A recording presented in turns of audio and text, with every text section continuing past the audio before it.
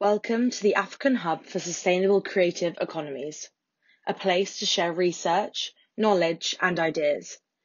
This project is funded by the Arts and Humanities Research Council in the United Kingdom. This video explores research on financing cultural and creative industries in Kenya and in East Africa more broadly.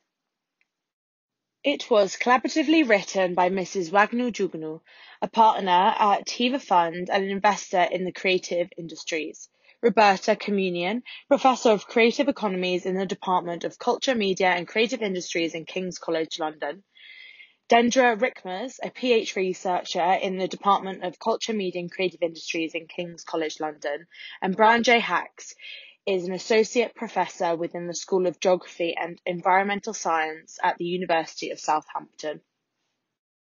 This chapter provides an initial reflection on the development of CCI finance in East Africa by reflecting on the case study of HEVA to illustrate how new intermediaries can contribute to the innovation development and provision funding for CCIs in Africa.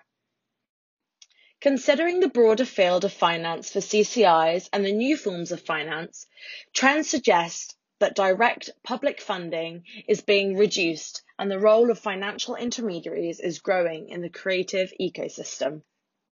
There is a market failure assumption in many subsets of the CCIs in Western counties, which results in the need for financial support. This support has shifted from funding to investments without explicitly expecting direct economic returns. This has meant that many established financial instruments are inaccessible to CCIs. There are multiple dimensions that hinder the utilisation of repayable finance in the CCIs today. From an investor's perspective, the CCI dynamics do not conform to conventional finance's logic. The financial sector is reluctant to support the CCIs for 4 reasons. Number 1, a high degree of expertise in each creative field is required to access deals. Number 2, only large, developed markets offer enough volumes, profits and businesses to attract loan ticket sizes that most investors work with.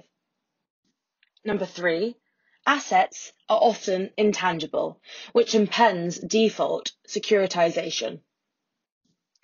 Number 4, the scalability of businesses and other factors prevalent for investment decisions are not necessarily the objectives of creative enterprises and cultural organisations. From a CCI perspective, for a long time, there has been an underlying mutual distrust. The creative sector is reluctant to engage with traditional finance for 5 reasons. Lack of financial expertise and business acumen of creative entrepreneurs, lack of financial instruments that address operational realities in CCIs, reactive business models shaped according to grant-giving bodies and fundraising frameworks, as opposed to a clear mission, irrespective of the source of funding, a gap of available and appropriate capital, and a reluctance to take on the risk of repayable finance as opposed to grants.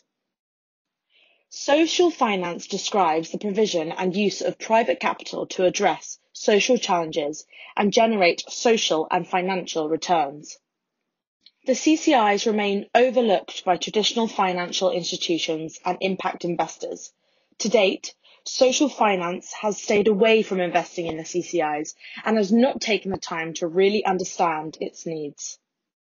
Kenya and East Africa have led many international development strategies for CCIs, long benefiting from programs run by developmental financial institutions, charitable organisations and philanthropic funds. HEVA Fund has come in and established new models of financing and supporting the sector. In 2013, the Nest Collective, a multidisciplinary arts organisation based in Kenya, commissioned a feasibility study on the creative economy in East Africa, with the support of HEVOS East Africa.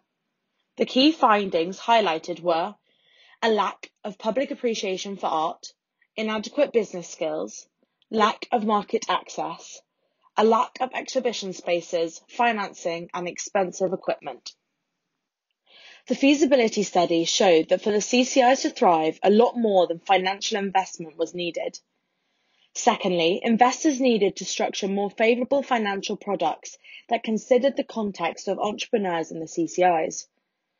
Finally, there was a need for the public and private sectors and developmental organisations to work together in providing support for the sector at various levels. As a result, HEVA Fund was created.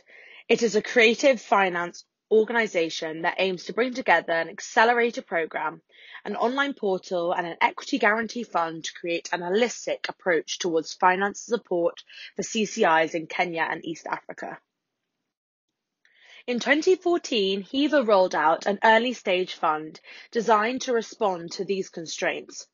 Since then, HEVA has actively made investments in 50 businesses from various subsectors in CCIs, worked to publish data in several reports, and trained more than 8,000 entrepreneurs in business and technical skills. Today, the activities of HEVA Fund can be articulated under three main headings.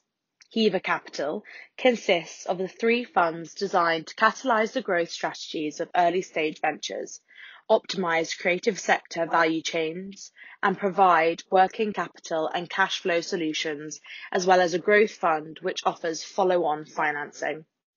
HEVA Forum creates a dynamic mix of tailoring one-on-one consulting opportunities and specialised skills building workshops along with peer learning opportunities. HEVA Insights includes data collection and publishing of reports that go deeper into CCI value chains, ease of doing business, budget analysis, and engaging with government and policymakers to ensure the sector's needs are well presented. HEVA has three central funds through which it invests its businesses. 1. Seed stage, 2. Young women in CCIs, and 3. Growth fund. HEVA established a short-term seed fund facility looking to support and stimulate culture and heritage startups in Kenya. The fund used hybrid grant and loan facilities. HEVA designed a facility aimed at young women in CCIs, focusing on early-stage financing and business support to exclusively support women-owned and women-led early-stage enterprises in Kenya. In 2018, HEVA signed an agreement with AFD to expand its investments into growth stage businesses in Kenya. This later expanded to cover much of East Africa. In 2019, HEVA launched OTA, a programmatic focus on women in CCIs.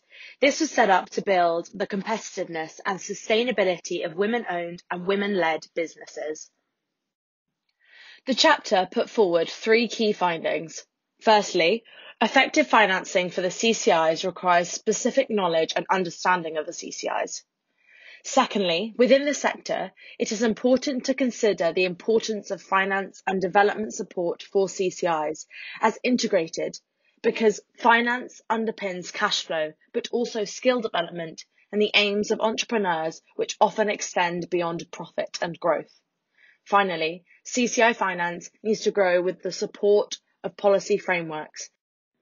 If you would like to read this research in more details, consider purchasing the book Developing Creative Economies in Africa, Spaces and Working Practices.